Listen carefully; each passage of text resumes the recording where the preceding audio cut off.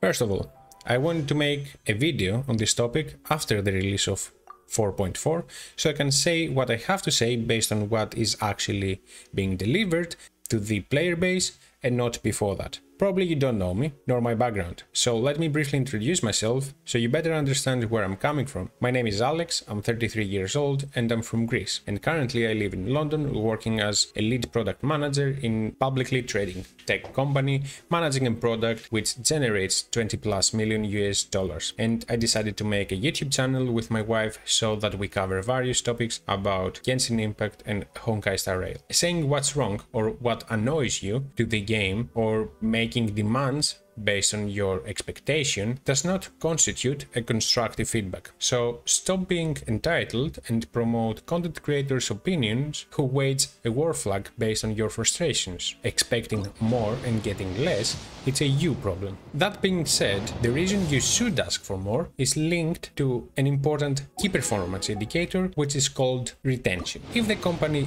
wants to build up their retention metric, they can do so in at least two different ways. A short-term way is to seek opportunistic tactics like discounts or freebies to bring customers back to their services. A long-term way is by building customer loyalty and asking for extra rewards in 4.4 due to the Chinese New Year should be under this pretext so that Hoyo can question her actions on that front. On the other hand, if you are already playing Genshin since 4.4 got released, then that message does not come across and there is no reason for a company to listen to any customer complaint when the customer always comes back. At the same time, in the tech industry, there are two rules. The first rule says you can't make everyone happy, and the second says customers aren't always right. It should be evident that Hoyo follows both when it comes to their approach to Genshin Impact, and there is a very good reason as to why they do so. Among others, the primary reason, in my opinion, is that Genshin Impact is a complex game, development-wise. Making an open-world game and making sure your development cycles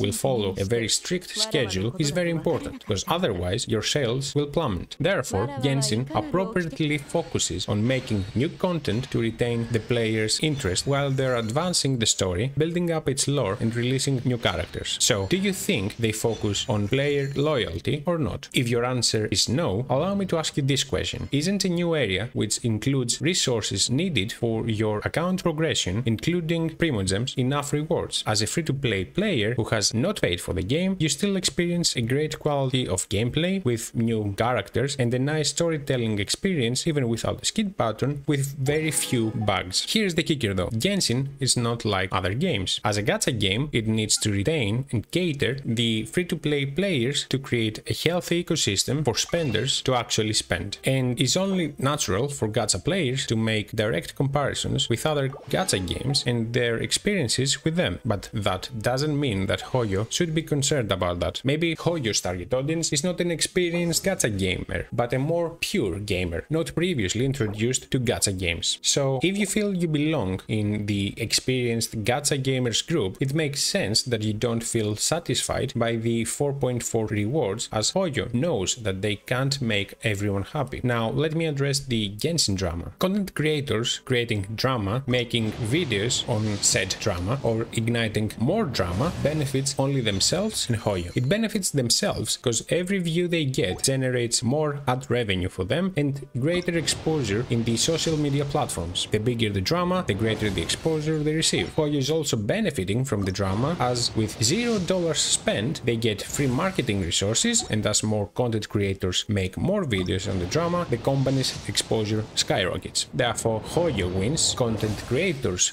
win, and the demanding player base gets light gassed and receive nothing more than more ads. In every industry, there are key opinion leaders, and the gaming industry sees them in the faces and voices of the content creators. Regardless of presenting yourself as a key opinion leader or not, since you have an audience and a voice, you have the power to influence or at least be perceived as an influence to the development of the game. Therefore, if you as a content creator don't want to be perceived as such, or even more so, if Hoyo doesn't consider you as as a key opinion leader, you should say so and address your audience accordingly. Of course, content creators are not expected to be aware or even understand development cycles, development resources needed for the game, and development costs, and are entitled to their opinions, but all opinions are not worth being shared. So, you may ask, Alex, what's the takeaway from this whole rant? It's simple. Use some common sense. If you like the game, enjoy the open world it offers and simply play the game. If you feel unappreciated from the way Hoyo is treating you when it comes to Genshin, don't take it personally and remember that you can stop playing the game. And finally, it's only a game which is meant to be fun. If you don't find any fun in it, give a chance to another game